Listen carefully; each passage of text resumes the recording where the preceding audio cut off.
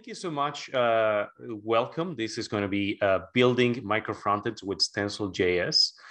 My name is Michel Tobon. I am a senior front-end engineer at Amazon. Actually, as of December 1st, I am a senior front-end engineer at Amazon. I come from south of the border in Mexico. And fun fact about myself, during the pandemic, I decided to take on learning how to play the ukulele. And I cannot stress this enough. It is great to create music, so try it yourself. Before I begin, though, I would love to thank Ionic for inviting me today, and of course you for watching and tuning in. Thank you for making it. I really hope that you like today's presentation. So, what are we going to be talking about today? We're going to be talking about micro frontends, what micro frontends are, and how they are defined, and what are the elements that they require to build them.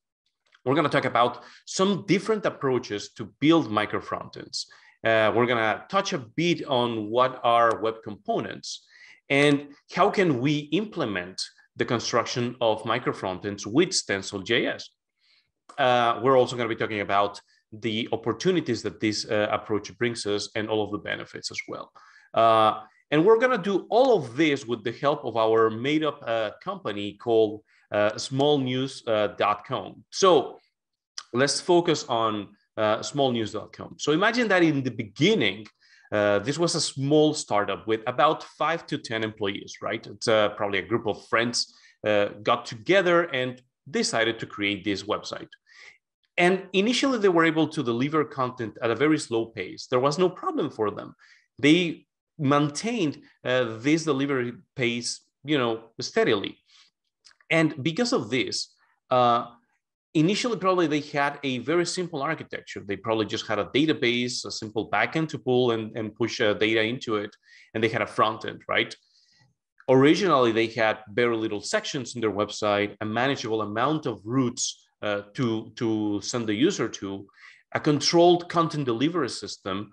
And because of this, they were able to simplify their architecture. And something very important to note about architecture is you have to have the architecture that can support your business. But at the same time, you have to have the right business to justify an architecture. So at this stage of their life, potentially even a monolithic architecture makes sense for smallnews.com. So probably their website looked like this, with a home site with some different sections, very little of them, and a news detail site, right? But what happens when you start taking the right decisions? So probably small news started taking the right decisions. More people started turning their faces towards small news. They started doing things right. And when you do things right, growth is inevitable. Now, the small news had more sections, and probably each one of those sections needed their own specific content. Probably each one of those sections also needed its own different style, something unique for each one of them. And because of that, more business units have to come in play. They had to hire more engineers to maintain those business units. And with that, of course, more problems. So now small news became big news. And big news now is very big. Let's say that it has over 10,000 employees globally and 100,000 employees, I don't know. They have to serve millions of customers at very fast pace. And now they have multiple sections and business units that appear every single day. New ideas are coming into big news, and they have to be maintained.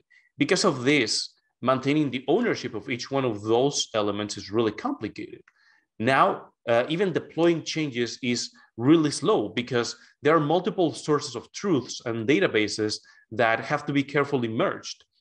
And adding a single feature to specific portions of this application is complicated because you can break anything in another part of the application, right? And outages can happen at all times because now you have a very complex application that has a lot of moving parts. And if any of them has to change, they could break something even remotely related to it.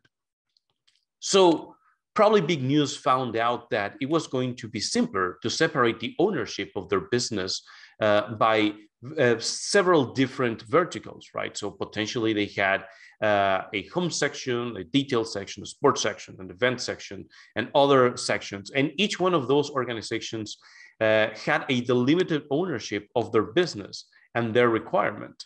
So instead of the whole team controlling the front, back, and database for all of them, now each one of those elements had the independence to do that.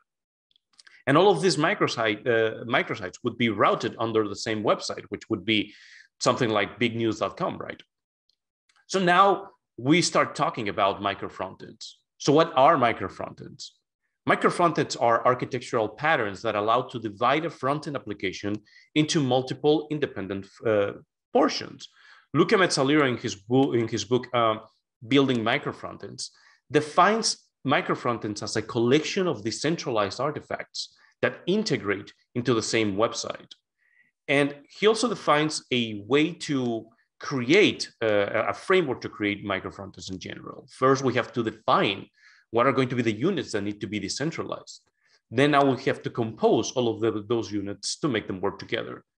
We have to have a consistent and reliable way to route each one of those artifacts in order to achieve interconnection and at the same time interdependence. And we have to have a reliable way to communicate all of them together. So now the Big News site looks something like this with different pages, and probably each one of them is its own micro universe, right? But let's think about the use case of bignews.com. Imagine that I am a very big fan of sports, which, you know, I may or not be.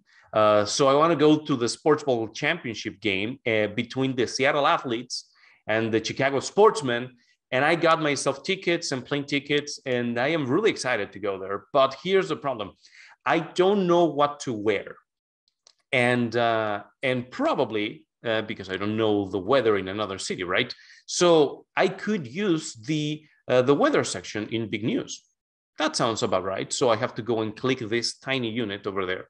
And then I have to go and find the other sections.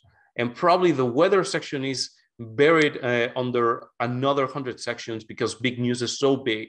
And now I have to go to the Big News weather section, and I have to change the location to Chicago, Illinois. And then I have to change the date to when this is happening. And then I have to wait for the data to load. And then I will get the information that I actually wanted. I mean, that worked. But here's the thing. It would have been way simpler for me as a user if this information was shown to me consistently right where I actually needed it.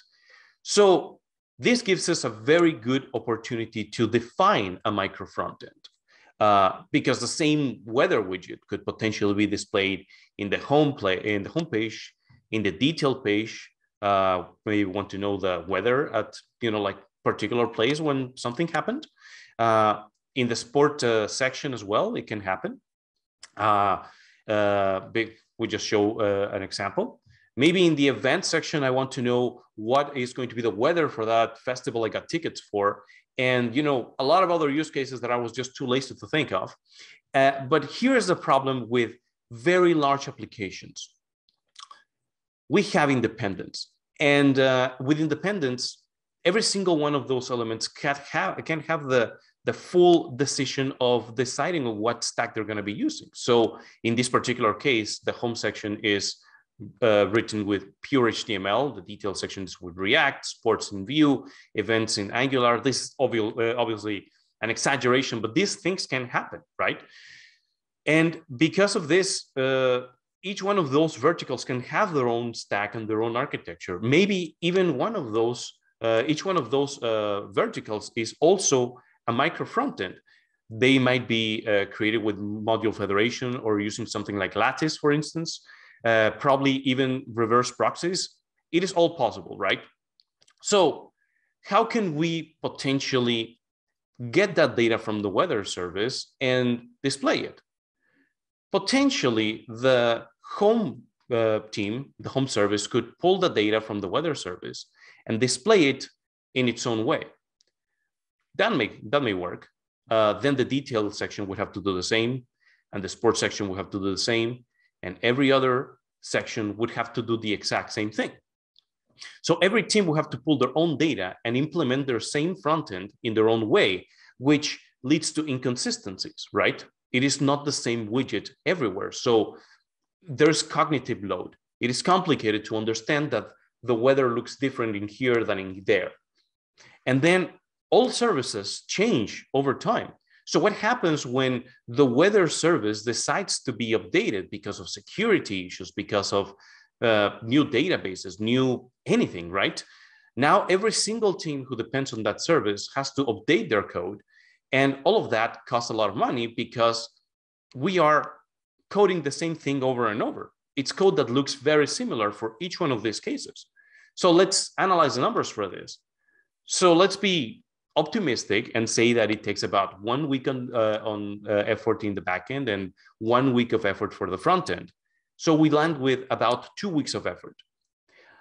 That's not terrible, right? But let's think that about 50 teams are using this same approach. That means we are using 100 weeks of effort. If there are 52 weeks per year minus vacation, we can say that Big News paid the full annual salaries of 2 engineers in code repetition. 2 engineers that basically were coding the exact same thing every single week. So this is definitely not something that scales. There's got to be a better way to do this. So let's try to find another way to route this micro frontend. Potentially, the weather team can own components that can render in any instance, right? So probably they had a jQuery plugin that can render in that HTML application, pull its own data from the weather service. That could work. Probably they have a React, a Vue, an Angular component that can do the same thing. I mean, this would work, but with this, we have a lot of problems. Now we have to integrate with multiple frameworks. And because of that, now we have a lot of code bases that we have to maintain. This is going to inflate their development times. And with that, every single deployment is going to take a lot of time because these are build dependencies. Whenever you make a change to your components, all of your consumers have to actually consume those changes and deploy them themselves. This leads to a lack of independent testing.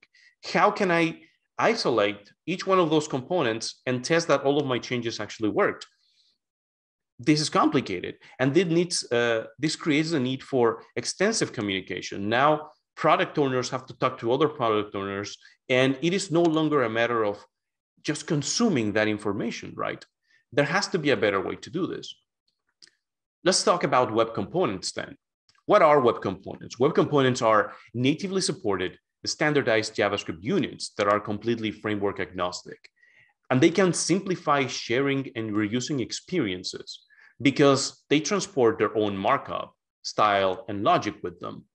And they are ideal to deploy reusable patterns such as design systems, small experiences like a tax calculator or something like that, or something even more complex like an actual micro frontend.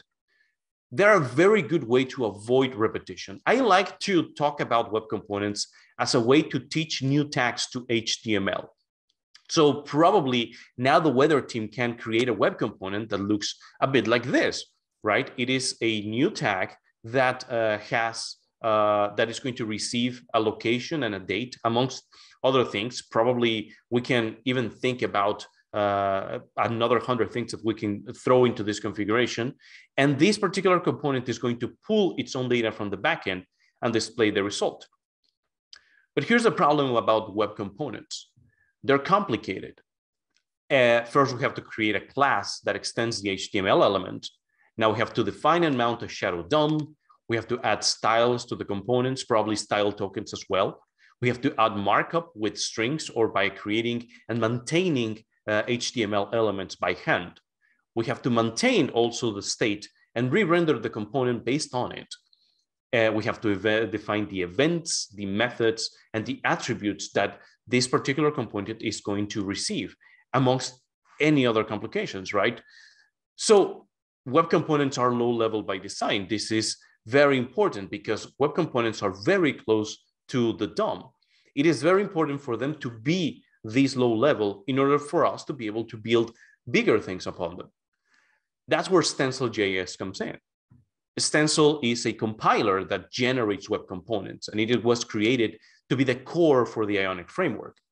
And it provides a very familiar development experience. So if you are a programmer who is very savvy on React, you know about 90% of what you need to know to create web components with Stencil.js. And what you're going to end up with is a native and framework agnostic web component that you can use then anywhere. These components are going to have a clear and defined method of communication inside and out because they are strongly typed as well. The other great thing about using Stencil is lazy loading. If you created 100 components and only 2 of them are actually rendered at the same time at a page, only those 2 are the ones that are going to be loaded into your page. And it provides also with bindings for common frameworks such as React, Angular, or Vue. This is a great way for us to use the browser as the actual integration layer for micro frontends. So how could we leverage on Stencil compiled components to create micro frontends? Well, let's go back to the drawing board now. Now, we can think that the weather team has created these web components with Stencil, and the result is a series of JavaScript files that they deploy to their own CDN. So this content delivery network, it is owned and operated by them, and they maintain it and they update it.